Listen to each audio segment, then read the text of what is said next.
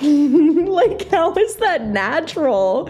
Dude, look at that horse's butt. Why is his face so small? Look at how tiny oh my God. Look at how big those shoulders are. Oh my God, that's so not natural. Oh my God. Dude, that ribbon's barely fitting around his neck. It's bulging. Is anybody gonna talk about how much weight these horses are bearing on their feet? I mean, think about how much their hooves are going to deteriorate at such a quick rate. I mean, guys, this is not healthy. For those of you who don't know though, one of the biggest reasons why halter showing horses look this way is because the majority of them are bred from the stallion Impressive. And unfortunately, this stallion was a carrier for HYPP, otherwise known as hyperkalemic periodic paralysis.